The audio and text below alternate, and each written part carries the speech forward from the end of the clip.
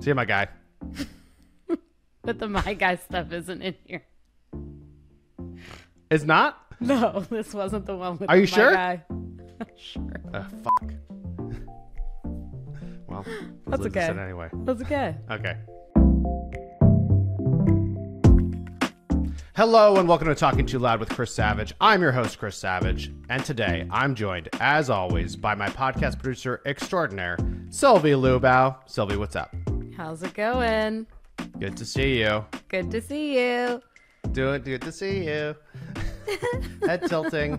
What is happening?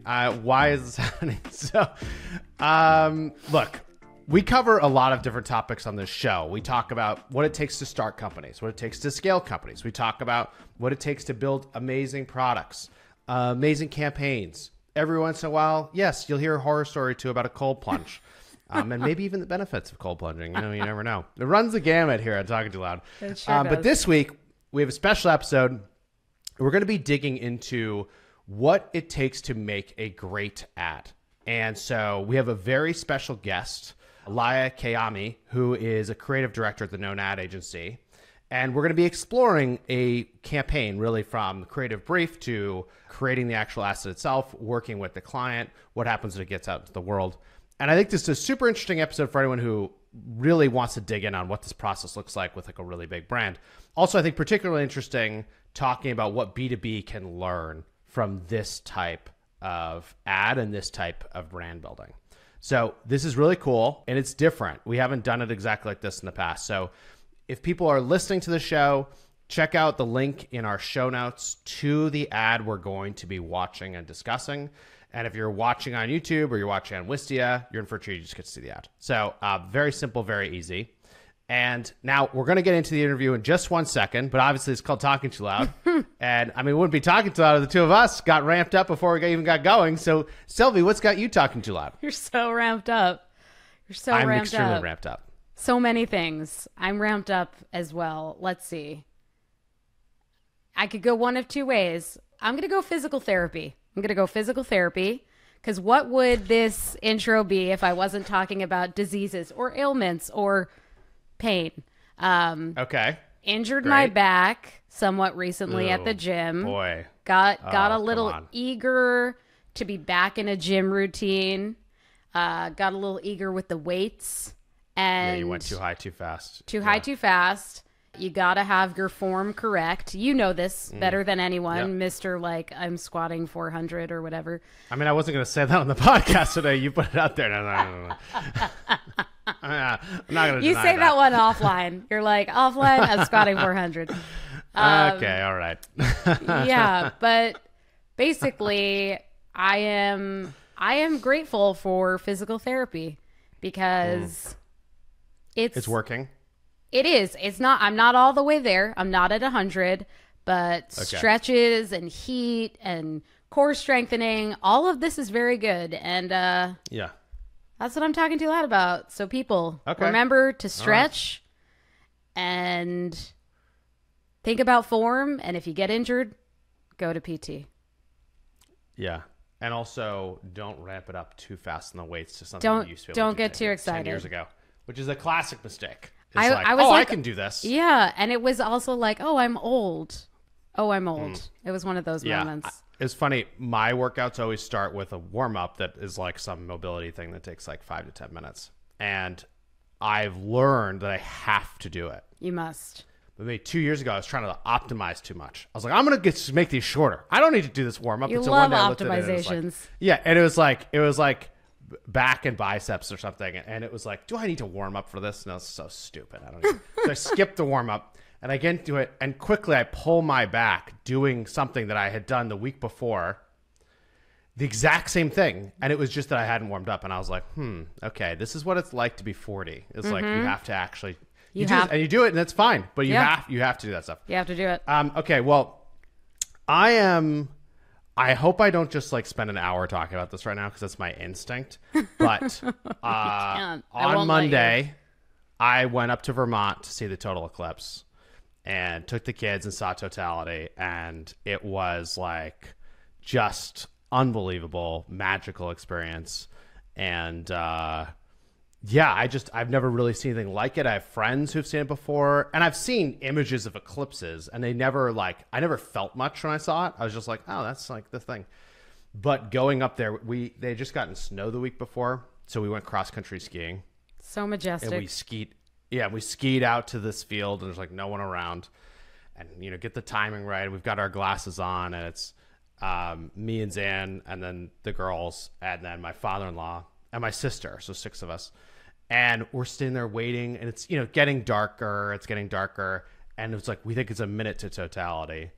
And Zoe, who's 8, she's like, oh my God, Dad, this is so cool. Oh my gosh. I'm like, she's so excited. And Olympia, who's 6, is like, isn't that cool? She's like over it before it happens. And she's like, I'm putting my skis on. I'm going to go. And she's trying to go, and there's 30 seconds to go before the totality. And where we were is like about 56 seconds of totality. So 56 seconds where the moon is blocking the sun, and we're trying to stop her from leaving at the last second. She's like, later, Dad. You just, yeah. And we're like, just wait. And then suddenly it happens. And we see like the corona and the ring of the sun around the moon, and see like the solar flares going off. And it's like, it's like night where we are, but in the distance, you can see this like sunrise, sunset vibe. You can see that there's still light. And it was like, I saw someone describe it online this way, and it really resonated with me. It was like the first time in my life when I saw 2 orbs in our solar system, like moving past each other. That's crazy. And I'm like, I'm in the solar system, that's what I felt like. I was like, oh my God, like I'm on a planet. And that's wild. I recorded all of it, and Zoe's just going the whole time. She's like, this is the most magical thing I've ever seen. Oh my God, Dad, this is incredible. She's going. And Olympia, who was super upset before, now she's gotten quiet.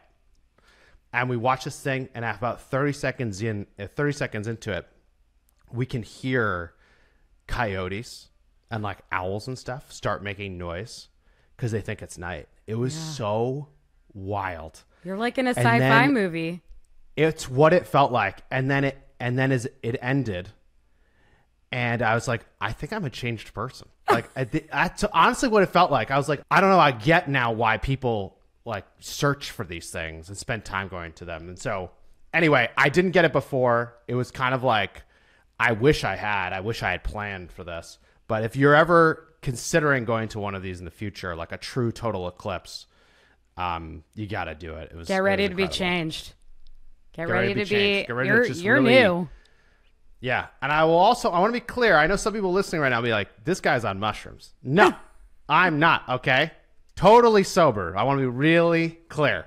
This is just 100% high on human life, being baby. having experience. High on life. That's what came from this. Now, if you could get this feeling from mushrooms, I understand why people do that. All right, so let's get into this interview. Great transition. Wild interview. I mean, we also didn't say that before. Utterly wild. Utterly wild. I mean, you're in for a treat. So here we go. Let's go to Lia and the interview. Lia, it's so great to meet you. Thanks for coming on the show. This podcast is called Talking Too Loud because obviously when I get excited, I can't control the volume of my voice. And the way we like to start the show is by asking our guests what has them talking too loud. So I'd love to know, what has you talking too loud right now, like outside of work? Like, what are you excited about, like in the world, in your life? And also, what has you excited at work? For sure. Thanks for having me. So I am a big culture junkie of all categories. So everything from music. I kind of have a side project with my friends called Cult of Sound where we do music production. So I make a monthly playlist, and I'm kind of a cross-category nerd. I love obviously television. Like, I don't know if you guys are watching Shogun. It's pretty amazing. I keep hearing things about it, but I haven't hear watched it's it yet. Same. Yeah. Yeah, it's great. And then besides that, like, it's New York City, so there's tons of culture everywhere. There's comedy shows, great comedians, and music kind of leads to a lot of that culture, not just the popular music, but everything on the outskirts of that. How long have you lived in New York? I've been here about 12 plus years now. Okay. So you can call yourself a New Yorker officially. Yeah, I think I'm jilted enough to be. Welcome. Thank you. Awesome. And is there anything at work right now that you're like really excited about that's Oh, getting you yeah. going? So, like I think in our industry is quite weird in that it fluctuates. And coming back from COVID's been a weird.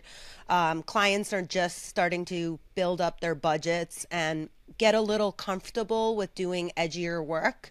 I think before Okay. it was a lot of like uneasiness. So we're definitely starting to get clients that want to do bigger, edgier campaigns, and open up the spending a little bit to do some of those pieces of work, like what Wyden did after 40 years for McDonald's 40-year celebration. That brand has been very stagnant and has kind of done the same model of advertising for years. And Wyden kind of for their 40 years released like an anime video that was like celebrating their 40 years, and kind of pushed them outside of culture. So I think the really exciting things is when brands push beyond what they're comfortable with. I had not heard about this, that basically people weren't taking the same types of risks. Can you just like bring us like, why do you think that is? And like, what does that look like? Yeah, I mean, in advertising and creative, like we kind of talk about like the 90s as being like the freedom of, everything, anything goes, and there was a lot of creativity. And then kind of after that, it started to really rain down. And I like to call it a little bit of a human centipede effect. Too many people in the middle. I don't know if that's appropriate for your listeners, but a great idea used to go through a minimal number of people. People, yeah, human centipede. And yeah. and now the process became more and more convoluted, and I think clients, as a result, became more and more conservative with what they were willing to do. They were looking for their core customers, and their core customers are actually usually the less likely to take risks and go outside of that.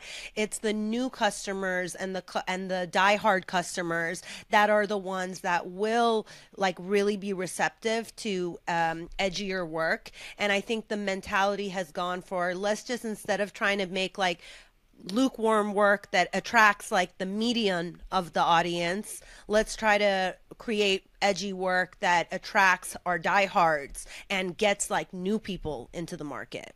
That's super Wow, interesting. that's interesting. And are they doing that out of necessity? Or do you think it's just like comfort, or is it to survive? Or like, why do you think they're finally removing links in the human centipede? Well, I think like there's a lot of agencies that are changing that model. Like, Mother New York, for example, is famous for putting creatives to directly pitch to clients. Usually you have like account people and strategists. Some people would think that's dangerous waters, but like there's a lot of risk taking that's because of little Freudian slips like mine. But I think clients are appreciating that, and they're appreciating the diversity of voices that are coming out, and their audience is more diverse. Like if you look at American audience, it's not just this cliche, the Mad Men era of advertising where it's a certain type of voice doing these ads, and they start to feel very stagnant, and stagnant water pollutes. So I think for brands, they're seeing the opportunity in diversifying and doing edgier work. And when the other brands are doing it, you don't want your brand to be left in the dust. So when you're seeing brands win awards and get recognition on Ad Age, and people, especially in the younger audience in Gen Z and social, people are talking about campaigns like it's culture, like it's like the latest music video.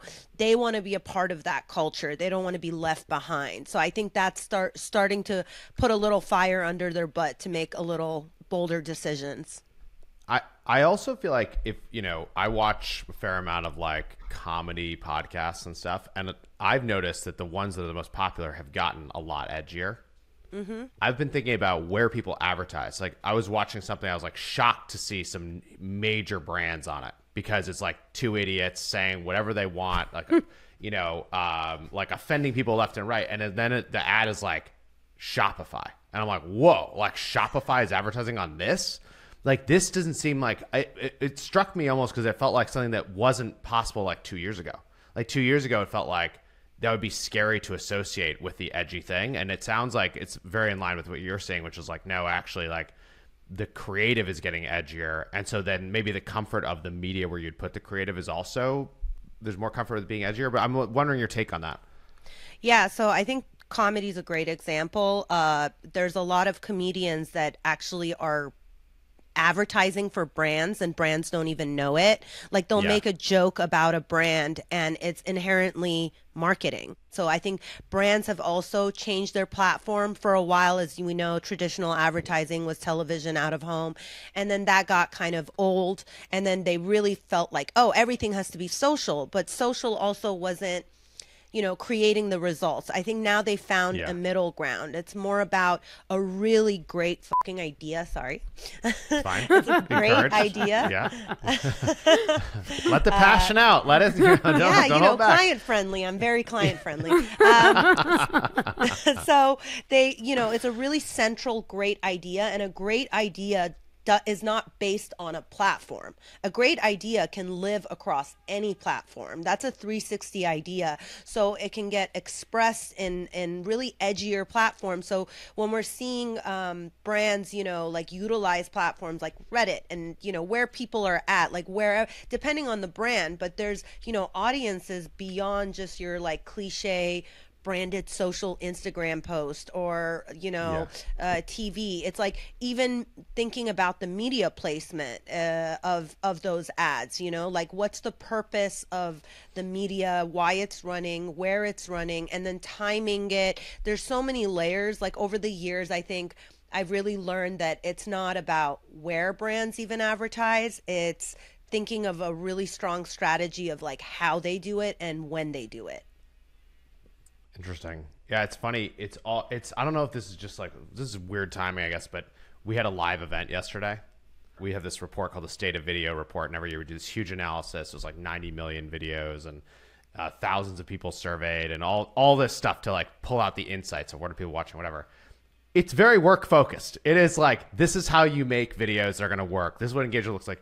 But some of the people in the comments are like going wild. Like they're signing up with like a business email and it doesn't seem like they're at work. Like they are like, it's a funny thing. It's like the filters are off and it's like another connection point for me to this same idea of like almost people being more comfortable just like letting it rip, I think. And then like when we're around that, you know, and as consumers, it also shows up at work. It's interesting to see how the culture is shifting in that way. For sure. It's the transparency. I think people are sick of like being talked to like they're idiots or we need to be censored or advertised to like we're kids. We kind of just want to be our egos a little bolstered, you know, like feed us what we want. It's the good marketing feeds us what we want, not like caters to our stupidity, you know? I love that. Okay, well, let's get into this ad. So, you know, one of the things we've been talking about on the show a lot is that like what things happen in B2C first, and then they show up in B2B, and often they show up in different ways. So I'm always really interested in like how things are changing. That's why I'm like so excited about this conversation already. I'm just like, yes. Like, how will this show up? And even like the example yesterday, I want to go through and play an ad. I believe you're the creative director on this ad, right? Yeah, I'm the creative director and art director on it. Creative director and art director on it. This is for Just Dance, which is a game. My kids play it, so I've played it many times. So I know it's close to my heart, but it kind of just, it struck Sylvie and I, and so that's what led us to like having this conversation. So I want to watch with you and then like talk about it and the brief and all that stuff. Does that sound good? Let's do it. Me la voy a llevar a toa pa' un VIP, ey. Saluden a Titi, vamos a tirar un selfie. Say cheese, ey. Que sonrían las que ya les metían. Un VIP, ey. Saluden a Titi, vamos a tirar un selfie. Say cheese, que sonrían las que ya se olvidaron de mí. Titi me preguntó si tengo muchas novias. Muchas novias, hoy tengo una, mañana otra, ey. Pero no hay boda. Titi me preguntó si tengo muchas novias. Muchas novias, hoy tengo una, mañana otra. Titi me preguntó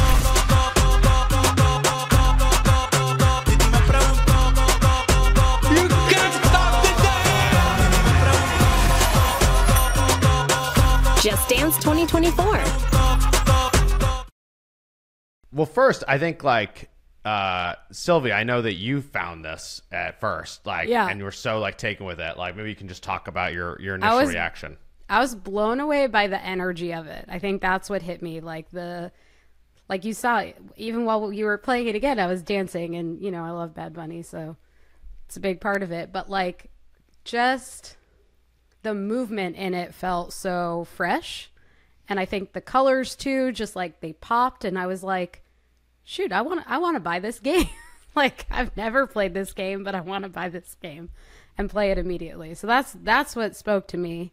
Yeah, I think for me, it's like I know the game, and I found myself like bopping along to it, and then also the more times I watch it, I thought it was interesting because like I think of this as a game that my kids play, but there's no kids really in this. It's like adults dancing, and so then that got me thinking about like, well, what was the brief, and who is the audience, and you know, is there actually more adults that play this game than children, and like that's what I keep thinking about, and that's what I was talking about. It's like, you know, like how did this project get started, and who is the target? Is it adults? Is it adults who buy things for kids? Is it kids? Like, and I don't know. It's not very often that we hear from somebody on like an ad like this that you might actually see on TV, and like what is the goal? So I'd love if you could kind of start there. Like, how did this come to be? What was the goal of this? Yeah, so little history on Just Dance. Ubisoft's first Just Dance came out in November 2009. So there's a lot of editions of this game. So the fan base is strong. They are like diehards. It's one of their biggest games other than League of Legends. So being that the fan base already knows the game, they know the characters, they live and breathe every edition that comes out. So we didn't necessarily need to get a whole lot of new people onto this game because the world knows about it. And this ad is aired globally in 36 languages across the world. So it needed to be able to communicate the goal of the game without a lot of dialogue and really send the message. But what was interesting was when they came to us with the brief, they said, we have the latest, 2024 edition. We've done all the things. We've done all the ads. We've done ads in the past, CG ads, people leaving a party. What do we do this year that's different? Like, we, as a company that's done so many versions, what do we do that's different? And how do we create excitement for a game that's been around for so long already? We were like, well, what does this edition have to offer? And they were like, we have 40 new songs. We have a bunch of new levels, and we have this new character, Disco Ball, which you guys see at the end winking at everybody. Mm-hmm. And they kind of took us through the brief of like a little bit about their brand, and the number one, like, they didn't know what they wanted. They just wanted to promote this game on a global basis. So for me as a creative and my partner who is a writer, we kind of looked at the game and we were like, the most interesting thing that all fans talk about is how infectious the game is. It's like they talk about how addictive it is, and once you start playing, like, you literally can't stop. And when we were approaching our strategy, we were using song titles for a strategy, and one of my favorite old school Brian Ferry from the Roxy Music did a track called "You Can't Stop the Dance." It was like after he left Roxy Music and did his like solo new wave disco career, and the song "You Can't Stop the Dance" was kind of the inspiration for this entire campaign. That also a little bit of like Beetlejuice, like when you get the possessed with the dance. Oh yeah, like, the you Deo. kind of can't stop yeah. it. Yeah, like you get like the tappy foot, you get like a little like your hip starts popping, and we thought like that's what this game is. It's like the pandemic. It's contagious. It starts with two people playing the game, and then before you know it, it spreads like wildfire, and everyone is infected with it. So that was the concept, was showing how infectious this game is. But it wasn't just the concept. they as a brand who is so colorful and visual with these new characters, they wanted to create a world that, and we could have gone like crazy CGI and $1 million budget with it. I think originally we wrote $1 million spot and they were like, bring it back, guys. We do not have that budget for the 14th edition of the game. So we had to come up with like really creative solutions of how to make this and make it look different and cool. And we really loved this kind of quirkier world of directors like Pedro Almovar from Spain and a little bit of Wes Anderson, like this kind of quirky offbeat world where and the visual structure kind of shows that's the color palette and going a little different, where this visual world where when two teenagers start playing suddenly and to answer your former question, everyone plays this game. Parents play this game with their kids. It is a mainly kids, but teens, they have dance competitions in France for this game. There's like voguing competitions around this game because the song diversity is so broad. But also they've done like poppy tracks every year. And we were like, you guys have Bad Bunny this year. We have to take this track. This Bad Bunny himself is like one of the most infectious musicians out there. So infectious track, infectious game. Let's create a world pandemic with our song. And then all ends with Disco Ball, the character, taking over the whole earth and winking at everyone, just really communicating that concept that you can't stop the dance. That's I love cool. That. I love peeking behind that curtain. Yeah, and then you have the concept and you I guess have what you think the budget is, and then how do you pitch the client? How do you get them on board with this idea? Yeah, so there's different creative processes, but like what I love to do is like kind of go into the client in like a little bit of a TED Talk format, like before just being like, hey, here's the idea. It's like you walk them through like the imagining process with you. It's like imagine like, whether it's through GIFs, through, Mid-Journey AI visuals, whatever, however way you want to start your presentation, take them into that world and into that world of where, you start playing Just Dance and it starts taking over the world. We show them how their characters could come into this world, right? Like as the teacher, as you saw, turns into the panda from the game. Like all these characters start appearing.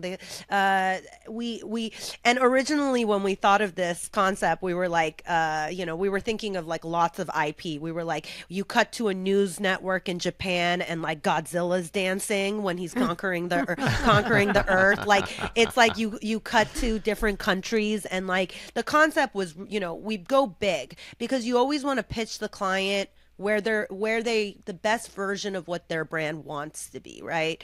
I think pitching them like with that dream and putting them into that world with you. So we took them through that and then brought the world visually alive. Like that's kind of one of my specialties, is like putting together the photography, because that hasn't been shot yet. We don't have a director yet. We haven't gotten that work to put in front of them, so we have to have them visualize it and really live and breathe in that world that we want to create for them and get them excited, and then bring the comedy to them. So I think we had them laughing from the start, and they were really excited about the new space, the new visual space that their brand could live in. And I think they really, really loved the concept of this the infectiousness of, the dance pandemic, as we called it. And being super close with the client. Our head client from Ubisoft was a joy to work with. She was very helpful because it's a lot of choreography. We have to match the game levels. There's a lot of hand holding with the client, more so on this project than any other project, because there's a lot of assets that we have to match. We want to match the game level. Like that's based on a Bad Bunny level that, you notice at the beginning of the video game, and it inspires the choreography a little bit throughout the game. So making sure that the whole time as we're building this out, the client is there. Not to necessarily boss us around, but to but to make them feel like this is a collaborative process, that they're along the journey with us and they're having the fun with us. And it was like that on this project, from the pitching process to bidding for the director and getting that treatment to the shoot, where we shot everything in Lithuania, and me and the client were, hand in hand looking at the camera screen as all the scenes were being shot at 2 a.m, all the way through the edit and the post-production and the color correct, to the VO, to when it was signed, sealed, and delivered. That's awesome. And so then does that relationship continue through to what the results are? Are you still in the loop and they're saying this is how much we think it drove sales, or how do they judge it? Yeah. So, our client actually, they usually like to do a post kind of mortem of how the campaign went. And we got one of the most positive emails from them that within internal at Ubisoft, it caused quite the splash. Everyone thought that it was something very different for them that they had done. And that's hard to do, again, when there's been many versions of this game. 14 versions is a lot. So coming up with something that's actually fresh is very challenging. Yeah. So they loved that. And it got a lot of positive reviews. And they really loved all the extensions. Again, talking about a really big central idea. They loved where it could go from a social and digital perspective. It started a bunch of dance challenges. So you could another influencer could infect you with the dance. And we had breaking news alerts on social where people would get infected with the dance. And, within their internal company, they had, Snapchat filters where you'd get the dancing disco ball that would fly through your filter, and the stuff that's really fun for the kids, but also the pieces that are really fun for kind of a little bit of the older TikTok audience, the dance challenges. So they loved all the legs it had and all the potential partnerships it created beyond just the commercial. It seems like this is something that you just love doing. Am I right in that? Yeah. I'm a big ad nerd. Did you always know that you wanted to do that? Absolutely not. No. How'd you find your way to it? So I originally actually went to school for visual communications, which is a really BS, broad graphic design mixed with I didn't really know what I wanted to do. I was actually doing I was working in San Francisco after I graduated, and in retail actually. And I remember I had a client that was a copywriter, and she was really cool. And she told me about that she had gone to the school, Miami Ad School. And I remember I went to go visit it with, it was a postgraduate degree. And the school was, flaming pink with flamingos everywhere and open space, kind of like an ad agency, open space. And this was, when San Francisco wasn't as decrepit and they were still in a cool neighborhood of SF. And, all the teachers were professional advertising people. They worked at an agency and they taught ad school.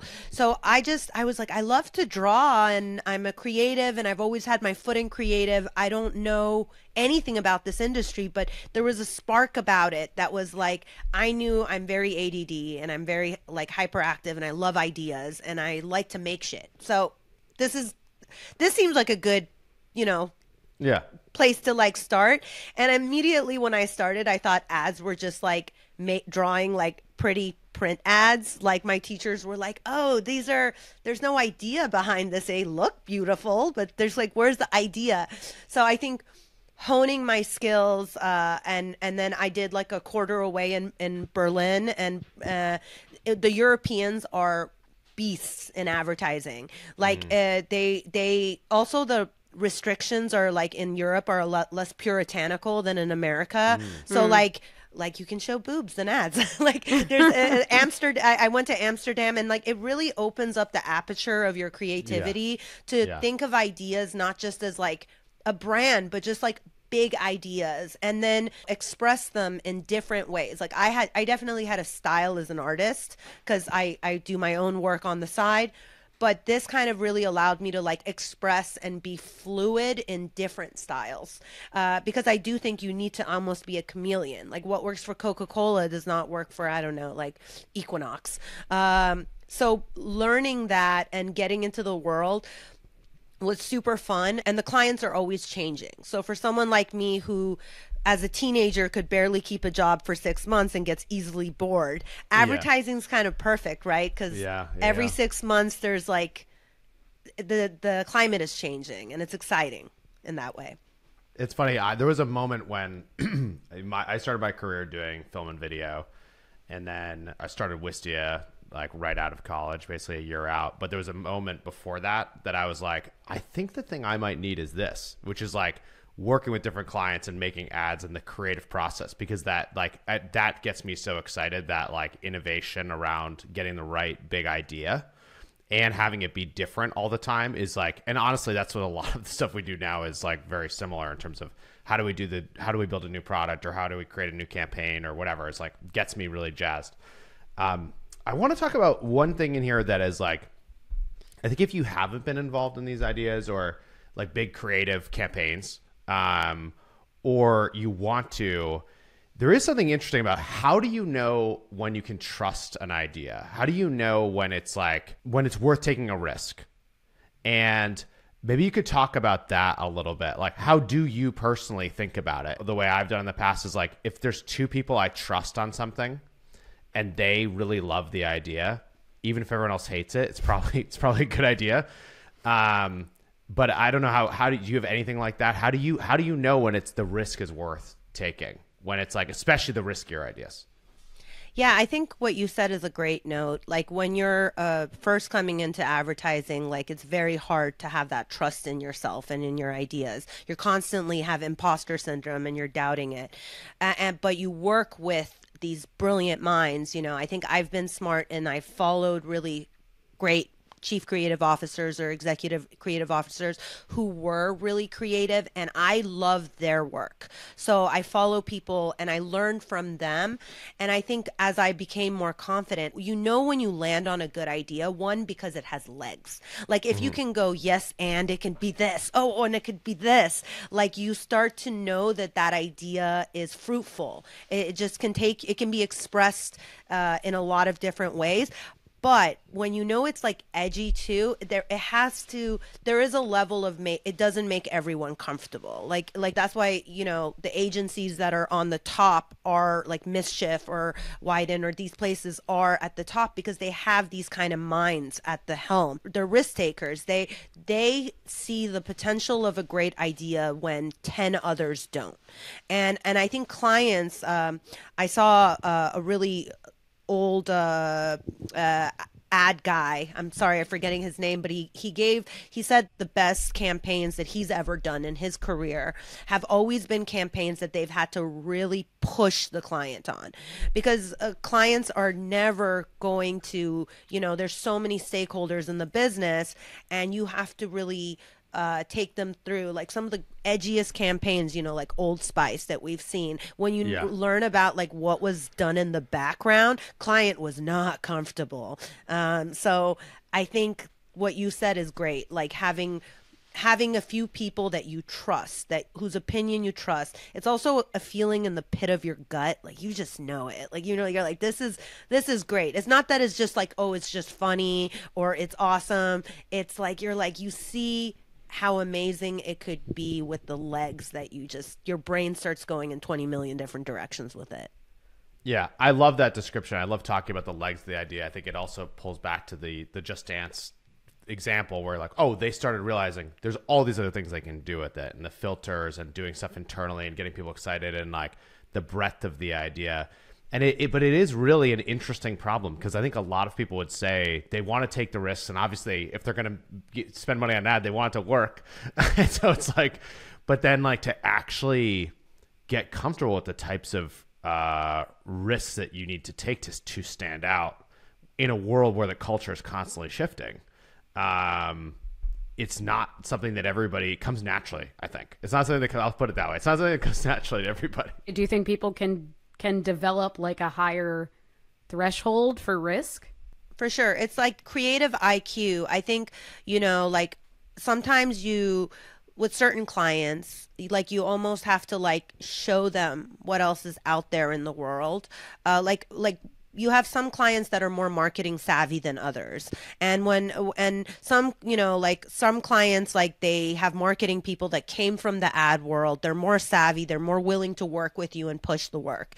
Other clients are not. And it's, you almost have to be the educator in that sense. You have to like take them along. I think oftentimes in advertising, we get in this headspace where we get it, but how do you get someone who's totally novice, in that world? And sometimes showing them, like, for example, look at Liquid Death and what they're doing with their advertising. Like this kind of very edgy, there's just water, but they're able to like put a spin on it. And when we want to do really edgy work, we're like, hey, check out this brand. Look at how other brands have been successful and why we think this is right for you. So giving them examples, getting them a little more savvy and, almost holding their hand a little bit and making them feel like, hey, you're not walking on this cliff edge alone.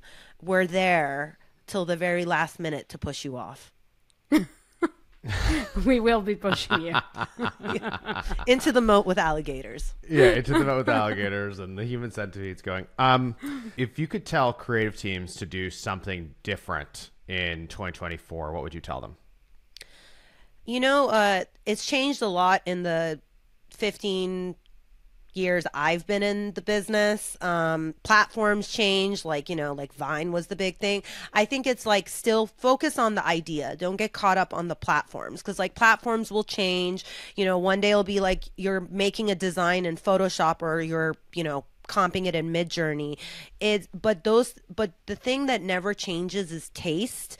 The foundations of creativity, like understanding design, diversifying your interests. Like for art directors especially, it's like nowadays we have a lot of art directors that lean on designers, and that's we got to be able to speak each other's language. So just because you're not a designer doesn't mean you shouldn't know design and you shouldn't learn design. Same with writers. Like their joke is like a lot of copywriters are like film writers or comedians that didn't make it, but it's like, no, there's some of the greatest writers ad writers have gone on to then write shows. And same with film directors. Like people don't realize, like Michel Gondry was an ad guy. He did his first ad for Volkswagen. So think of yourself as being cross-dimensional always. Don't limit your creativity in a box, and constantly evolve. Like be curious. So yeah, if there is a new thing coming out,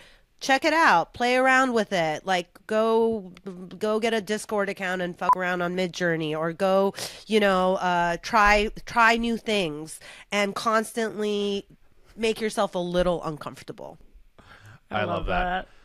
Lia, thank you so much. Where can people connect with you, and where can they see more of your work? You can find me on the good old classic LinkedIn. You could check out my portfolio. It's basically my last name. It was a bad last name combination with Khayami Nader, like the Terminator. It's very bad. That's what that was. My old writer, I couldn't come up with like a URL, and she was just like Khayami. I'm like, all right, whatever. So Khayami.com, and and anyone has questions or anything like that, you can always shoot me an email. I'm pretty casual and flexible. That's clear. Thank you so much. Yeah, thank you guys. I mean, come on. First time. That was her first time being on a podcast. First podcast. She was great. Unbelievable. I just think so raw, so real. Obviously, she's so in touch with like how she like feels things in the world, and that's what makes her a great creative director. But just this interview, yeah, that was so fun and exciting and like interesting, and I don't know, I loved it. Yeah, I mean, I knew from the very first time I saw the Just Dance ad that whoever was the creative mind behind it had to be like kooky and colorful and zany, and Lia was all those things. And beyond her personality, it was actually just so interesting to hear about the client relationship, and especially like the pitching. When she was talking about pitching a great idea and really forming that idea, like it can't be just like a vague notion. You have to build a world for the client. And I don't know, that resonated for me, because I feel like people are always, they get stuck in the idea phase. Like whenever they're making content, they get stuck in the idea phase, and it's because they're not actually mapping out the idea. It's like half baked.